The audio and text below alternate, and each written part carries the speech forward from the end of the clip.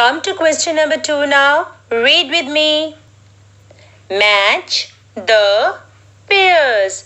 Children, you will see that the masculine and feminine pairs are not written parallel to each other.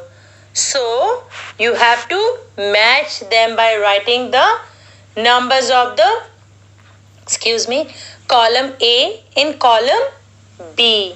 Okay, so let's start. See number 1. It is brother.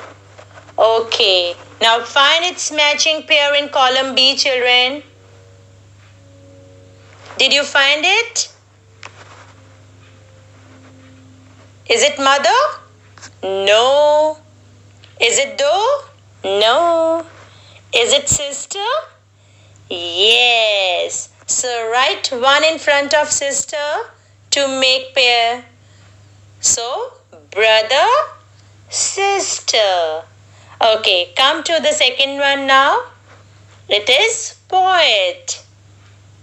You know the female of poet is poetess. So find it in column B. Yes. Did you find it?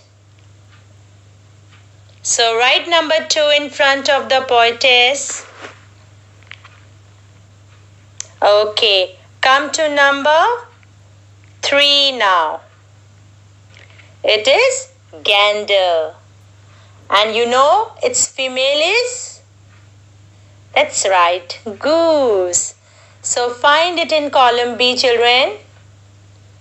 Yes, it is the last word. So write number 3 in front of goose. Done, children? Written? Okay, isn't it very easy? So do the rest 3 yourself. Okay? Let's do question number 3 of assignment now.